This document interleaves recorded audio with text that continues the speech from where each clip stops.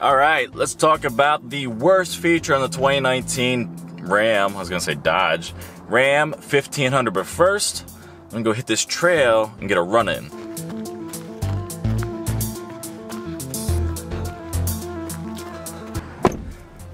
Alright, so, let's talk about this.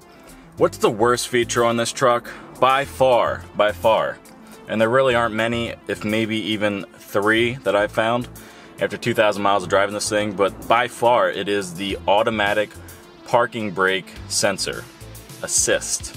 So that assists you when you're backing up or parking, and it'll stop the truck automatically. Artificial intelligence, I guess.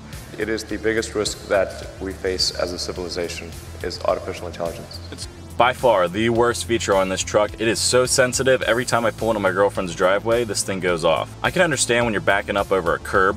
Now with the truck, it's up high. You can back up over a curb to kind of get yourself fully into the parking spot. It'll go off on that because it senses that you are going over top of something. So I can kind of understand that. But when I'm backing up into someone's driveway and there's nothing around me and this thing just goes off,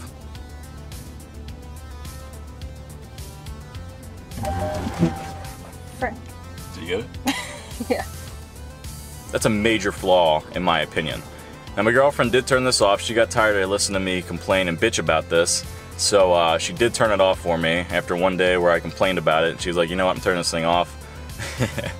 And she went in and turned it off. She's a salesperson. She sells cars, so she is used to all that, so she turned it off. Even though I knew how to turn it off, she went ahead and turned it off for me because she got tired of listening to me. But that by far is the worst feature. So if you get this truck, I recommend that you turn it off, because you will find yourself one day, probably within the first week, if not the first day, you're backing your new truck up, boom!